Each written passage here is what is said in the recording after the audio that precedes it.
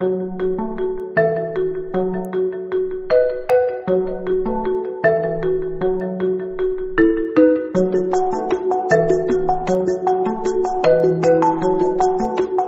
going to watch Alien vs. Predator since Alien Romulus came out in theaters. It should be a good day to watch an Alien film.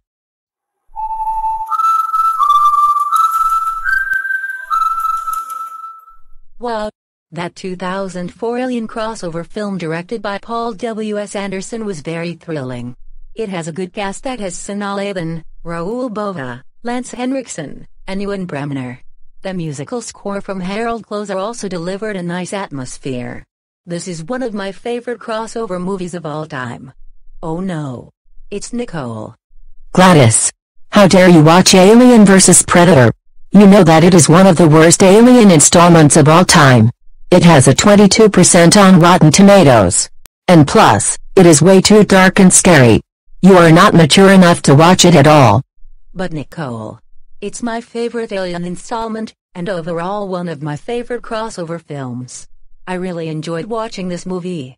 This was a very good monster big screen combo. No, I don't care. This is a very inappropriate movie. You should be really ashamed of yourself, young lady. That's it. You're grounded for 3 days. There will be no TV, no video games, no computer, no restaurants, no rated R and NC-17 movies, no junk food, no activities that you like, no amusement parks, no water parks, no music, no vacations, no sports, no hanging out with your friends, no concerts, no family outings, and no other things. And you will be forced to watch Bear in the Big Blue House as a punishment for watching Alien vs. Predator. No way, Nicole. I'm not seeing Bear in the Big Blue House. It's a stupid and all children's puppet show. I'm very sorry for watching Alien vs. Predator. Shut up, Gladys.